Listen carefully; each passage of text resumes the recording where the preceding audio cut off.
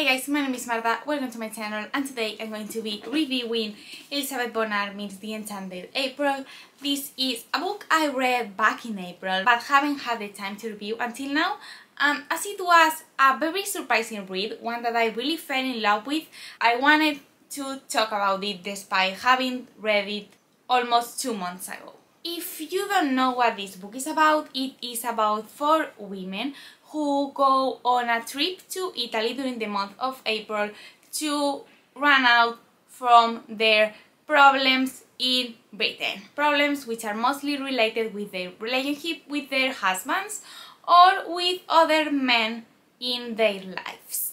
The best thing about this book is not only the Italian setting and the descriptions of the castle they are staying in, which are magnificent and really make you want to go spend an entire month on a holiday in Italy, but also the characters and how they are crafted.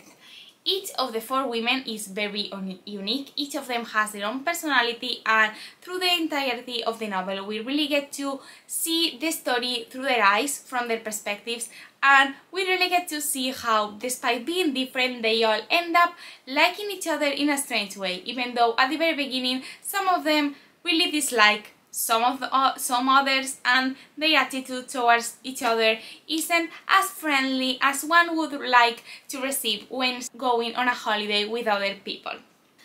Friendship is then one of the keys of the novel. It's a book that really talks about how to care about friends, how a friendship builds up, and also about how friendship can be formed despite the differences that can be found between the people that are part of that friendship group. The 4 women, as I said, are very different from each other. Some are more shy, more weird, others more reserved, and others more picky. Yeah, I'm talking about the old woman whose name I've now forgotten, but she was such an awful person, but you still could then help but fell for her.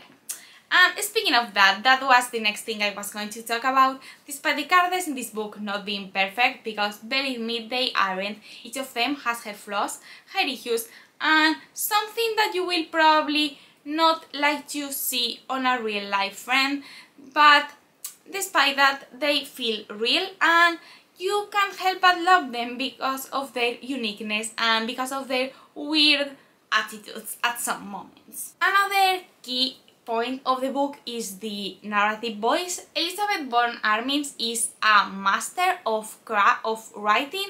Her narrative voice is very funny and witty and smart. The book is filled with really sarcastic comments on some situations that take place, and sometimes she mixes a really raw and serious argument in a more ridiculous situation, and you can't help but laugh but at the same time relate to it. I don't know if it makes sense. I could look for an example. An example of what I just said would be this quote: "People were exactly like flies. He wished there were nets for keeping them off too. She hit at them with words and frowns, and like the fly, they slipped between her blouse and were untouched. Worse than the fly, they seemed unaware that he had even tried to hit them.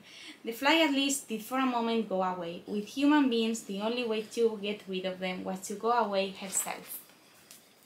As you can see, an argument like that is at the same time sad, because solitude is never something to be proud of, but somehow really funny and weird, and I really loved it. The book is filled with quotes like that you can help but underline and be like, that is me. Or at least that was my personal experience reading this book and the quotes that fill it up. Now moving on a bit to the plot.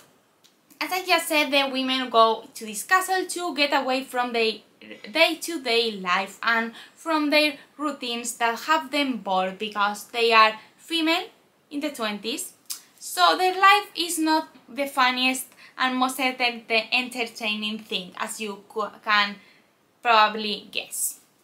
However, their stay at this castle is not as nice and quiet and peaceful as they would expect, as suddenly people from their lives, and with that I mean their husbands, start coming into the scene. Along with their husbands, some other men come, and as you can probably guess by the fact that people who are not supposed to be there start coming in, things do not develop as smoothly as they should. As the book moves onwards and more people enter the scene, the plot of the book starts getting heavier, and you can sense by how the words are written that you are getting near a climax point that is going to change the course of the novel. And with that, I think I'm going to finish with the description of the plot, because I don't want to give away any spoilers, but the book is fantastic. I really recommend it. If you like books about women bonding, you will for sure like this. If you like books that do not have a set plot, but that focus more on the characters and the relationships that build up between them, you are going to love this. And last, if you like talks about female role in society and about female friendship, you will also for sure really enjoy the Enchanted April. I think that was it for today. I really hope you enjoyed this video. If you did, don't forget to give it a thumbs up and comment down below if you read this book or anything else by Elizabeth Von Armin. I think her most famous novel is Vera, which is a book I am now very excited to get to, because I absolutely adore this. I absolutely adore her writing style, and I cannot wait to read more from this author. Despite having heard a few things about, had never read anything about before. I am sorry if this review was short. I finished this book over a month ago, and I do not remember many details that I can talk about without giving away any spoilers. So yeah, I hope you enjoyed this video. If you did, give it a thumbs up. To my channel if you want to see more from me, and I hope your day is going amazing, and I will see you in my next video. Bye!